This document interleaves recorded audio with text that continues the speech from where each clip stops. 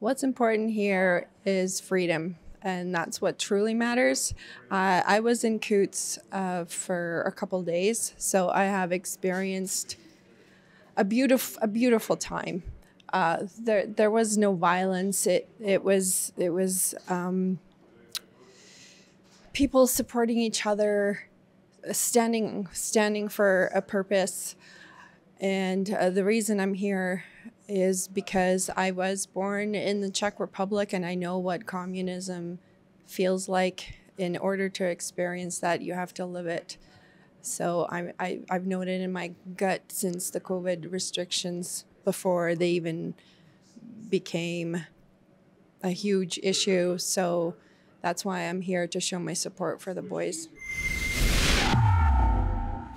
I'm outside the courthouse in Lethbridge, Alberta, where proceedings have just come to an end on Thursday for the two defendants remaining in the Coutts 4 trial. Robert Krajcik reporting for Rebel News. The two remaining defendants, Chris Carbert and Anthony Olenek, are being accused of conspiracy to murder. They're being accused of conspiring to murder RCMP officers. They're also being charged with mischief and weapons crimes. These charges arise from their involvement with the Coutts protest, the Coutts blockade of 2022, a sort of adjacent sister protest in unison with the Freedom Convoy in Ottawa, Ontario. The two demonstrations shared a political objective, brought opposition to what I refer to as the COVID-19 enterprise, this apparatus of surveillance and control imposed by government alongside ancillary institutions, edicts, mandates, decrees. You all remember it. A publication ban remains in effect, preventing me from reporting on any of the proceedings. This publication ban is set to expire once the jury is selected. The rationale behind the publication ban is to prevent any sort of tainting of the jury pool. I spoke with a couple of lawyers about publication bans in general, and they told me that defense attorneys typically request these. These serve the interests of the defendants in order to protect them from, again, being judged by a jury which has been tainted by information that should never have been publicized in the first place. However, once the publication ban comes to an end, I will be happy to share all the interesting information with you going forward, and that which can be shared, which took place before. So stay tuned, because as we approach the jury selection process, there's going to be a greater flood of information coming out, and this story, this unfolding event, will become more interesting. I spoke with a couple of ladies who came in from Edmonton. They are what we can call interested parties. They are supporters of the defendants. More simply, they are definitely opposed to the prosecution of Chris Carbert and Anthony Olenek. They've sort of been paying attention and involved with opposition to the COVID-19 apparatus long before the two defendants were charged. I sat down with them at a restaurant and got some of their thoughts in terms of what they think is at stake, what they observed in the Coutts protest, and I'll share that with you now. Back in 2021, I became a protester, and I started organizing events pushing back against excessive restrictions.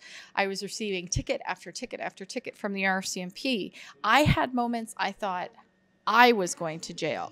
And although I thought I was going to jail, I pushed forward anyway. So when I look at the situation at Coutts, and that there are people who have been to jail simply for exercising our constitutional right to peacefully demonstrate, that concerns me very much. And these people who are serving time in jail, in a sense, they're serving time for us. And it's partly due to their sacrifice that we have the freedoms we have today. Now, our freedoms, we still need to do a lot of work towards protection and restoration of our rights and freedoms. What's important here is freedom, and that's what truly matters. I was in Coutts for a couple days, so I have experienced a beautiful time.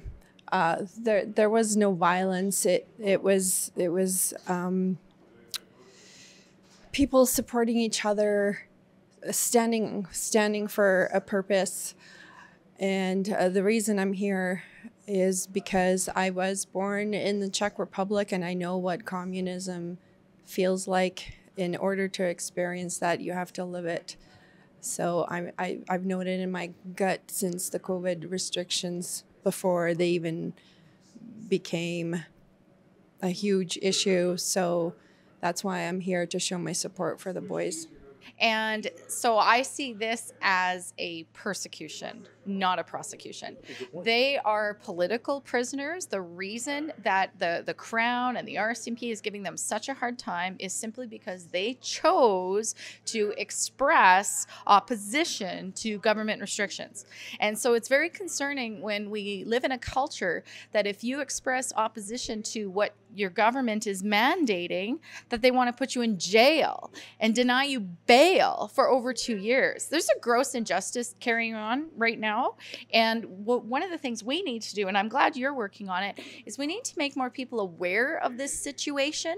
And so, because the more people who become aware of it, then the more people can put pressure on elected representatives, representatives of law enforcement, even representatives of the Crown and the judicial system, and put pressure on them that this is unacceptable and we have to get back to being a nation where justice is done.